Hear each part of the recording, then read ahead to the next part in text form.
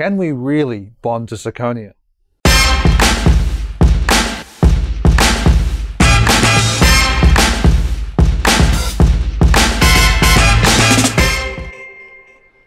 In this episode of Bytes, I'm going to talk about the nitty-gritty about bonding to zirconia.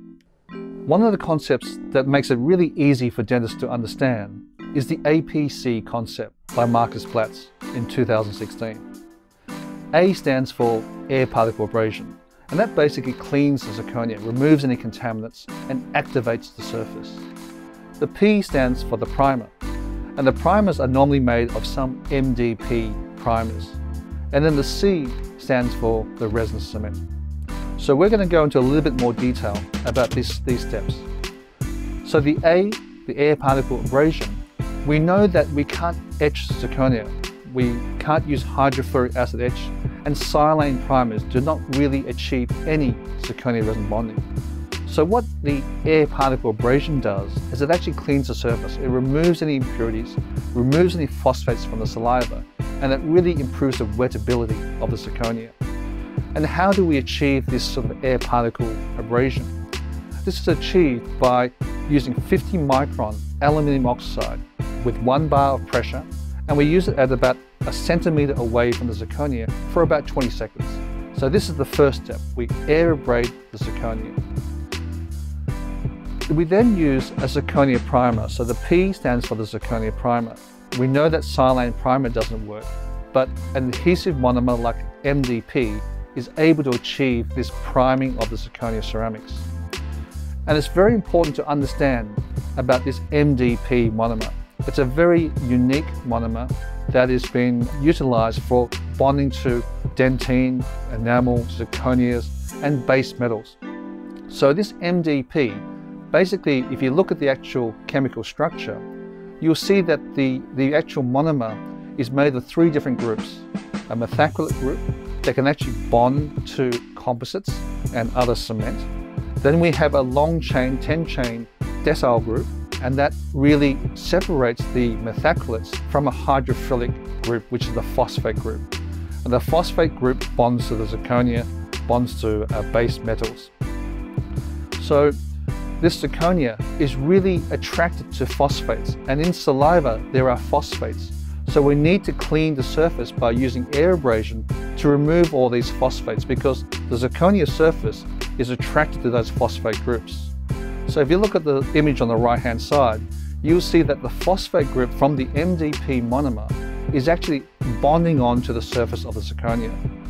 So this clean surface, we can achieve that in a few different ways. One is by air abrading the zirconia, and another is using something called 𝗖rimer, which we'll talk about in a moment.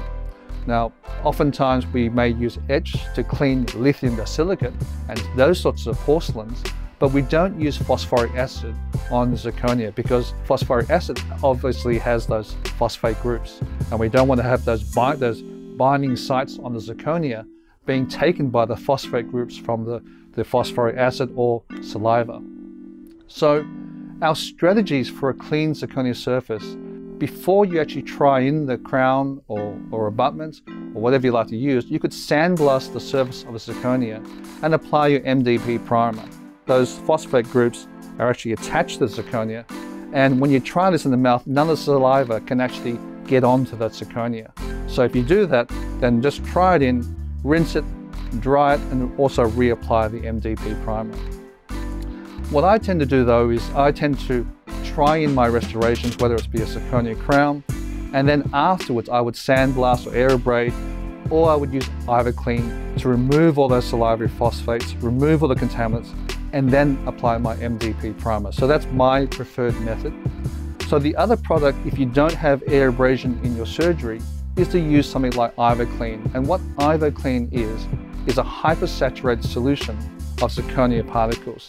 When you rub it onto the zirconia, this actually draws all the phosphates from the zirconia restoration onto these zirconia particles. So it actually removes it and cleans the zirconia.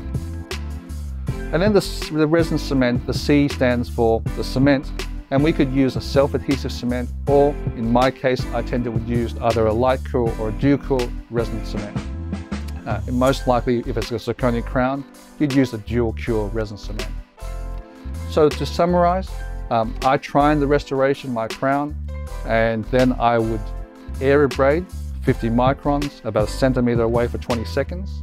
Or if you don't use air abrasion, then you'd use 𝗖rimer, but we don't use phosphoric acid.